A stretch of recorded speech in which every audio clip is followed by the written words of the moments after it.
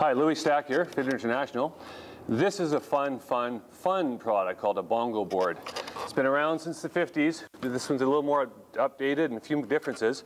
The key difference is we've added a urethane split bearing wheel. So the rock on this wheel makes it quite tippy, as you'll see in a second. Plus we've incorporated a safety cord that can be removed if you're doing aerial tricks.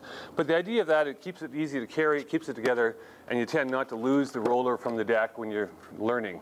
So the Bongo Board's a little trickier. It's one of our more advanced products. It's all about balance and stability, working back and forth, keeping the core over the roller, and this particular design has a strong desire to turn. This is the barrel roller, likes to do things like turning. You can do toe heel for the tele skier. You have to practice this stuff on Sunday mornings. It takes a little more sometimes. But just playing around with Bongo Boards, last but not least, you can do some great core work with push-ups, working back and forth, doing one leg balance. It's very interesting. Fun toy, Fitterfirst Bongo Board.